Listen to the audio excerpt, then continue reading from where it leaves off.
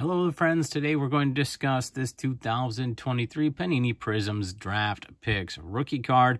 It's Quentin Johnston out of TCU. And we're asking ourselves, what is this card worth? As we can see on the back, it is card number 138 coming from the Horned Frogs out of TCU.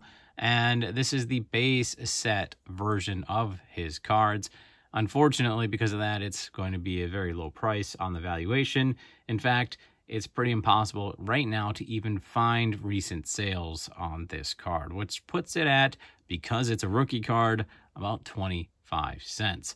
Especially when you consider even he's got a signing day blue Prizm auto numbered 58 out of 75 that recently sold for $6.25. As a base set card, this really doesn't have much value at all.